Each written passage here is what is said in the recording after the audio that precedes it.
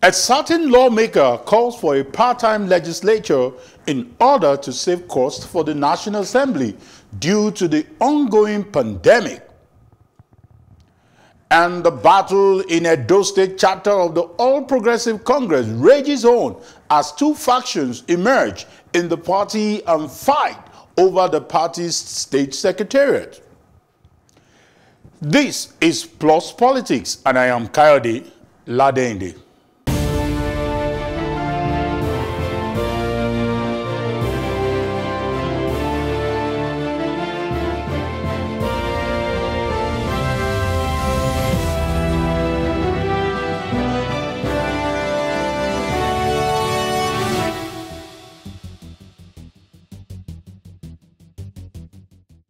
As the number of COVID-19 cases continue to rise globally, former Senate Majority Leader and current Chairman of Senate Committee on Army, Senator Ali Ndume, has canvassed the immediate adoption of part-time legislative status for the National Assembly to save costs during the period of the pandemic. Senator Ndume, who was reported to have asked for the quoting of the salaries of civil servants in the country, denied this comment, saying that he only called for the reduction of overhead costs, salaries of senior public servants, and the recurrent expenditure. Joining us to discuss this is Fred Nzako, a legal practitioner who will be joining us via Zoom, and a public affairs analyst, Femi Lawson. Femi, thanks for joining us. My pleasure.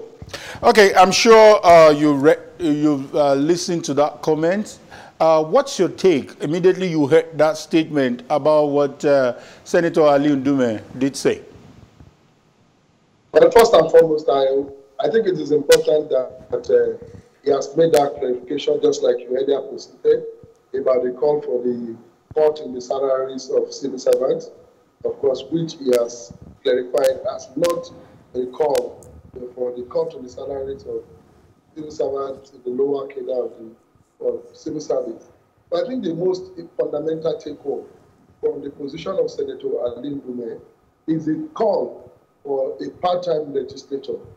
And this is a call that several Nigerians, several pro-democracy elements, several stakeholders in the country have made over the past period. We actually need a full-time legislature that we currently have? And what are the lessons that the COVID-19 pandemic has also taught us about the essence of some of these institutions, and if truly they're efficient or relevant? We have consistently clamored that the legislature in Nigeria should be part-time. It is very unfortunate that today, a lot of our politicians, especially those in the political offices, have no second address other than being politicians. And a lot of them are going to be opposed to this call by one of them who have demanded for, or who have added his voice rather, to the call that has been age-long. In 2014, when the National Conference met, one of the key resolutions of the National Conference was this same part-time legislature. How do we continue as a country to pay to spend over 70% of our annual budget, on recurrent expenditures and personal costs? A country that is spending just about 30% of its annual budget on capital projects, on issues that affect the populace, does not have any business keeping over 500 people as legislators, keeping them under a series of allowances and salaries. And I think it is time for the National Assembly to take this call by one of its very senior members seriously and look at the need for a part-time legislature. Femi, in this country today, like I said, yeah. Femi, let me butt in here. Like you said, this is not a new call. This call had been in the offing, like you recalled. You also mentioned what happened at the National Conference, which is one of their resolutions. But what made it news is the fact that the quarters it is coming from. But what makes it look like something that a lot of people will call impossible is the fact that the people that will have to change the Constitution, that will have to review the Constitution, are the real beneficiaries. So don't you think it's just a lone voice just to score political point? No, I think we must also always understand that despite how our democracy runs, we must always recognize the fact that the real mandate, the real owners of democracy are the people. And these people are only there representing the teeming millions of Nigerians. And if it is the wish of Nigerians that National Assembly must amend the Constitution to accommodate part-time legislature, then the National Assembly, as presently constituted or as may be constituted in the future, does not have any choice, because it is a call by Nigerians. And whether these over 500 people like it or not, if Nigerians want it and Nigerians are ready to demand for it, I think they will get it. So it is not enough to assume that the National Assembly will listen to the call of one of their own. I know they will not, because they are the real beneficiaries. Let me give you an instance. The person that currently represents my senatorial district in Lagos has done no work since I've known him since 1999, other than being in the assembly. He was in the state assembly, from there to the House of Representatives, now a senator. People like that have made it, a lifetime ambition.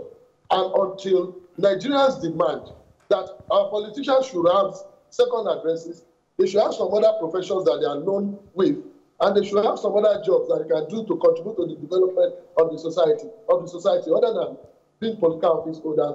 There will not be a change. Okay, and it's not going to be a call that will be executed by the National Assembly members. It's a demand that will be made by the Nigerian people, and with persistent pressure from the Nigerian people, it is achievable. Femi, if you call me a realist, I'm okay with that. But I'm looking at the reality on ground. The context in which Ali Ndume mentioned this has to do with doing a part-time legislature for now. It's looking at the issue of the pandemic. It's not actually calling for a total overhaul like you posited.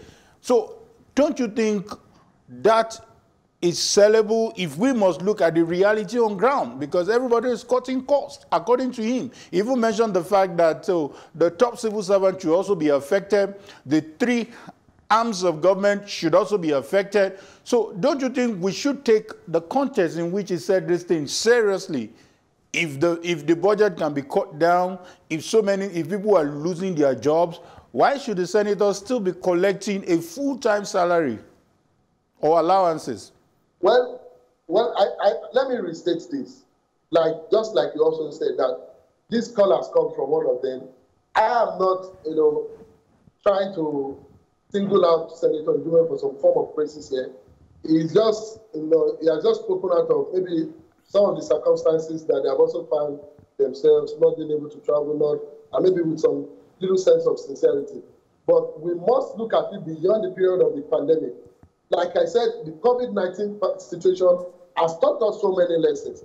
It has taught us a lot of lessons, as a country, that even when we are out of this, we must live, a life and a culture of prudence management of our resources. In the past, we have had a situation whereby people, for no reason, will gather for meetings that can ordinarily be done, via, teleconferences like this. People have had to take travel allowances, hotel accommodation allowances, all sorts of frivolous allowances, just because they want to gather for some funny meetings sometimes that does not last more than an hour or two. But so we must look beyond the period of the pandemic and adopt some of these, recommendations as our lifestyle, as part of our culture, as part of our practice, as far as democracy is concerned.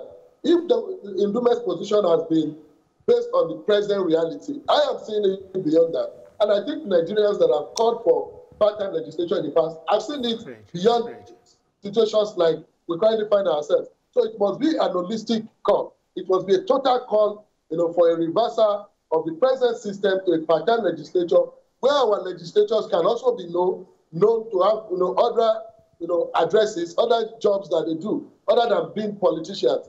And it is very important that we take these lessons beyond the call for a reversal of this system to part-time legislature to other aspects of life in our country. For a country, like I insist, that spends 70% of his annual budget on recurrent expenditure will not make any meaningful progress. Because a lot of these expenditures goes to frivolous spendings, are spent on things that are not really productive and are not impacting on the life of the citizens. So that is why we must look at this beyond its call for an immediate, measure to a permanent and an holistic, measure that will fundamentally address in cutting some of the cost of governance in Nigeria.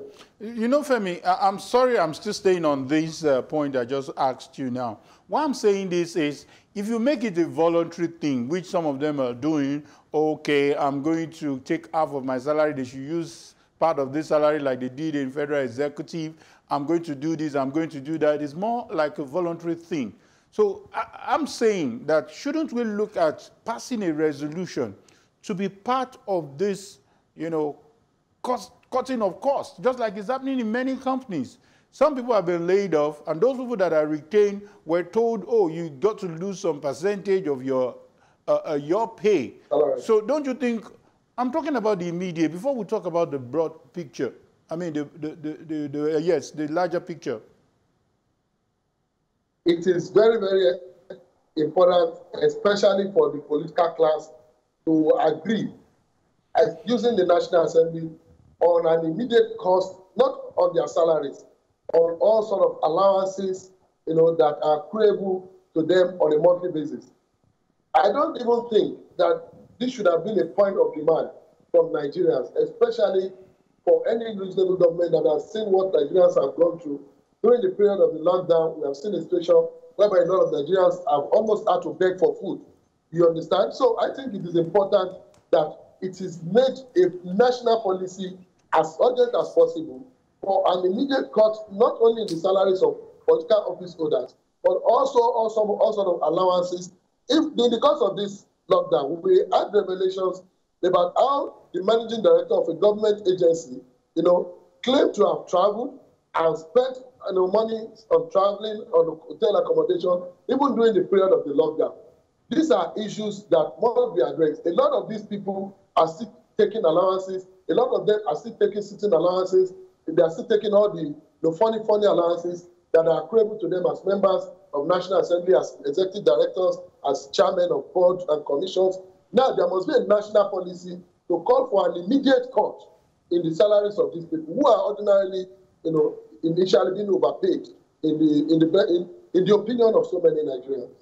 Femi, it's unfortunate you don't have them sitting close to you to also bring you their take. But some of the things I have listened to them, some of the arguments they made is that there is so much, at least I know some of them, probably on TV, on radio, who are using whatever they are getting to cushion the effect of this lockdown. And in many cases, or in so many times, they also reach out to these people.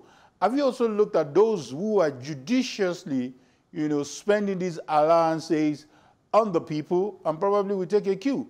Trust me, it might not be easy for these people to live peacefully or peaceably this time when their neighbors, the people who vote for them, are yet to find something to eat. To start with, how many of these people have actually done anything, considered, reasonable enough to cushion the effect of the, lockdown on their constituents? You can hardly count, the very few number of people who have done this. And I think we must get it right. It is not ordinarily the business of a legislature to come and, give palliative if we are actually operating by the dictate of what their job should be.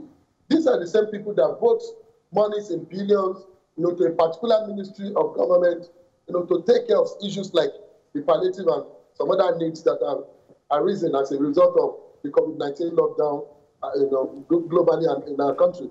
How much more have they voted to the Ministry of Humanitarian, for example? How much more have they been able to supervise the spending of these are things that should be their priority. If we have voted billions of naira to the Ministry of Humanitarian and Disaster Management, and as legislators we have been able to monitor how this has been distributed, you will have no business using whatever allowances you get to go and buy rice and bread and be distributed. Femi, because that would have been taken care hold of your by thought there. the ministry. I want you to hold your thought. I want you to hold your thought. You've asked a critical question. We're being joined by Fred Nzako, a legal practitioner who is joining us via phone. Barrister Fred, let's start with this. As much as I can preempt what your position is on this issue, but let's look at the other side. The fact that Senator Ndume also includes top civil servants that should also be affected in cutting the cost. Don't you think we should take this statement seriously, or you also believe that this is just an El Dorado that we may not actually achieve? Well, the position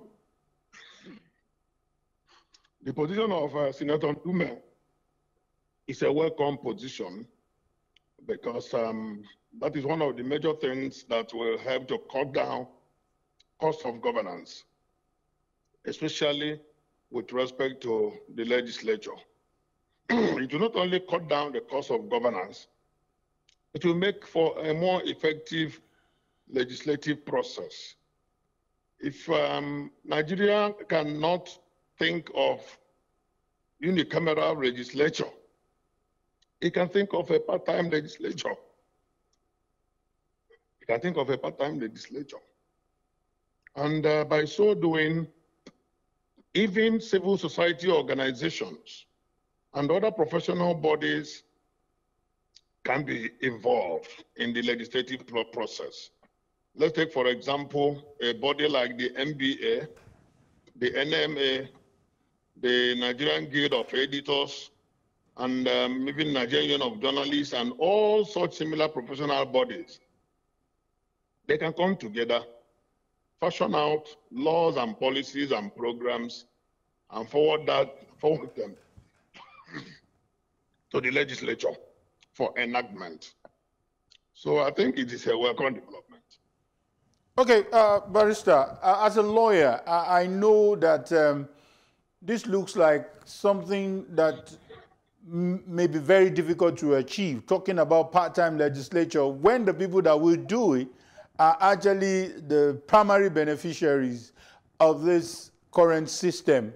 So how practicable, you've mentioned different unions, you've mentioned different bodies, but how practicable can this be taken, at least for the immediate, looking at the current reality? Because he was very specific that this has to do with the current reality and not necessarily a constitutional review. The first step towards achieving such is to review the Constitution. Just a review. Okay, I think, okay, we have a network problem. I sincerely hope that Barrister Fred can take his time, take like a cup of water, and if he can still join us, that'll be fine. But Femi, let me take that question straight to you. How do we achieve this? Looking at, you know, giving it a serious thought, because this will just pass as one of those comments we read on the pages of newspaper every day. Well, fundamentally, I would want to agree with Barrister Fred by also using that to tell Nigerians that our role in a democracy is not limited to participating in elections every 4 years. The role of the people in a democracy is to vote people in and monitor how the system is operated.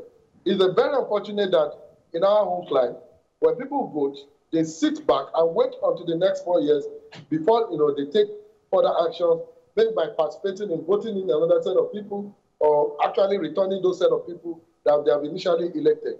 I think the most potent way of achieving this is by ensuring that Nigerians continuously demand for change in policies of government, in the approach of by which our leaders operate this democracy.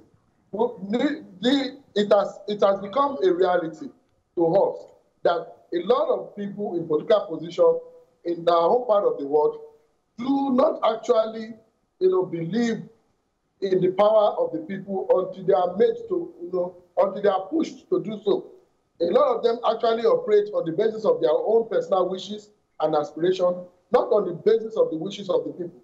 So it is now my opinion that it is pertinent for Nigerians to consolidate on this call that has been made and demand as a people for a fundamental review of the system has been operated, particularly the need for us to revert to a part-time legislature and also demand for a cut in the allowances and salaries, wages payable to political office holders. Okay, Femi. It is not going to be done by these people until Nigerians arise make and that demand. Femi, one of the things he also said, and I would like you to have your take on it, he concluded by saying that he is for parliamentary system of government, that we should return to what we practiced from 1960 and probably to 1966 when the military men took over, that for him, that would go a long way in saving the cost. Probably he put into consideration, the extra code that the executive also enjoy and all manner of allowances, that with the parliamentary system of government, that would be better. Do you share that opinion too? Well, a lot of Nigerians, a lot of time we have asked that even during the series of constitutional amendments of the past, that the country reverts, to the parliamentary system of government.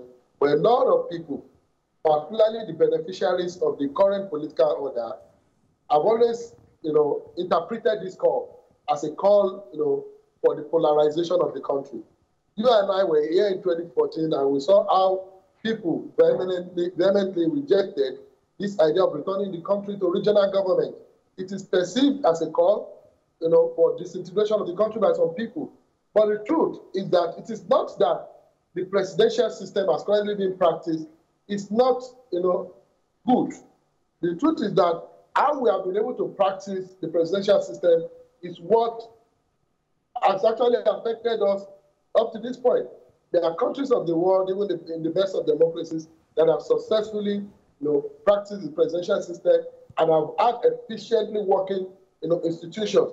But in our own case, we have a situation whereby, our institutions have not been made to work because we have invested so much on the operatives of the system than the system itself. And that is in a country that spends 70% of its annual earnings on recurrent expenditure. Even if it's in a parliamentary democracy, it will not make any progress. What we need to do is to reorder our priority as a country and truly practice, the real presidential system through, by practicing a true federalism. The current presidential system does not reflect any sense of true federalism, and that is why you have an over-concentration of power, in Abuja. At the center. The August National Assembly. You understand? If we actually practice true federalism under this presidential system, we'll make the required progress and the country will work. Okay. So while, of course, I don't think our problem is going back to the parliamentary system or not, but having a full-time legislature of over 500 people sitting only 3 times in a week and doing nothing fundamentally visible, as far as some of us are concerned, is some of the questions that we must ask and demand for a change. So I'm not surprised when you say we will continue to ask for a change, we will continue to make a demand. I'm afraid this is how far I can take from this segment. Thank you once again, Femi Lawson, a public affairs analyst, for your time. My pleasure.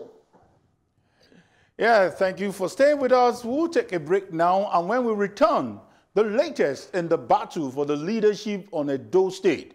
We'll be right back.